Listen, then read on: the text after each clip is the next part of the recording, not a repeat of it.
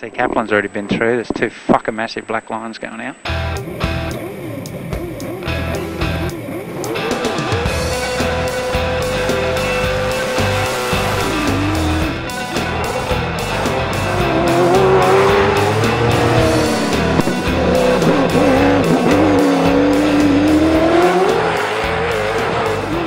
It's David Kaplan from Holden. We're here at Prologue in Georgetown for Targa Tasmania 2013. Absolutely fantastic day. The weather's been perfect. The car's running really well. We've got the Hunter Holden VL Walkinshaw with us again, and looking forward to doing a bit more sideways action, entertaining the crowds and having an absolute ball. It's going to be a great week.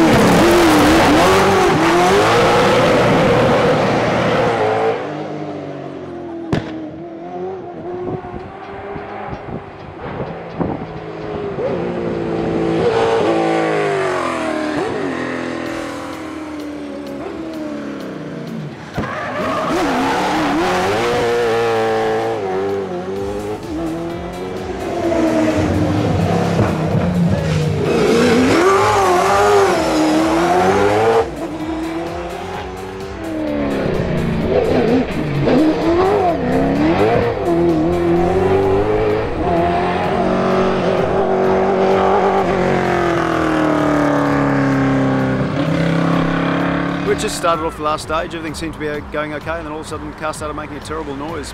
Sounded to me like we'd cracked an exhaust header or blown a gasket there. Kept going very gingerly, and just got here and found we've got a broken rocker on the left-hand bank, so we're just going to have a look and see if we can get that replaced.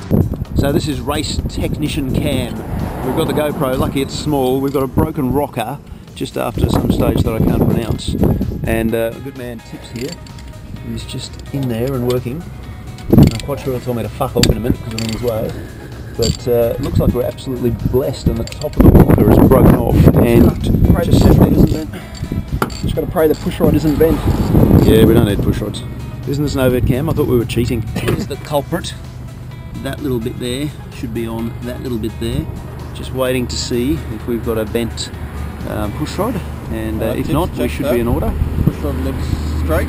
Oh, push rod looks straight. I reckon that's close enough for Targa, and we can afford to lose a few horsepower, so let's see if we can glue this back together now.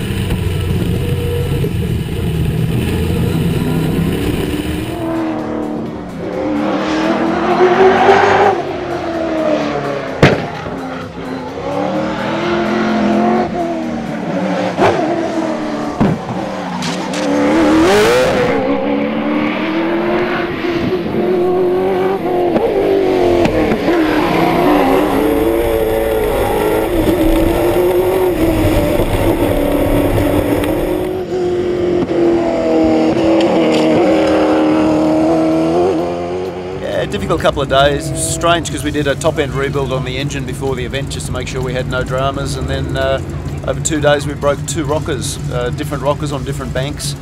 No idea why, no real reason for it, so we just pulled the whole thing apart yesterday afternoon and put it all back together and got through today. I kept a couple of thousand revs up my sleeve all day, so it wasn't as much fun as usual. But geez, those stages are great today. I can't remember the last time I did a Targa that was all dry. It's been brilliant. Thank you, Tasmania.